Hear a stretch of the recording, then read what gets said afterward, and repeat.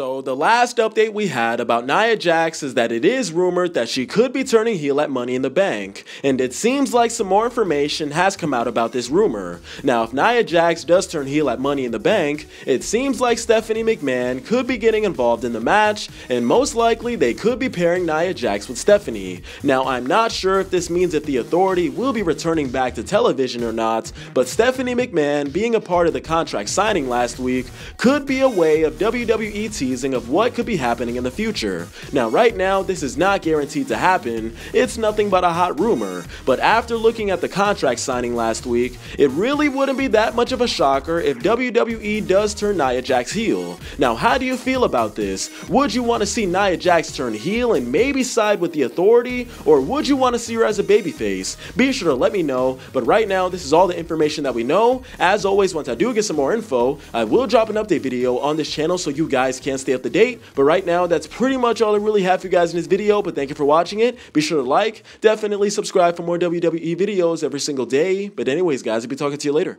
Peace.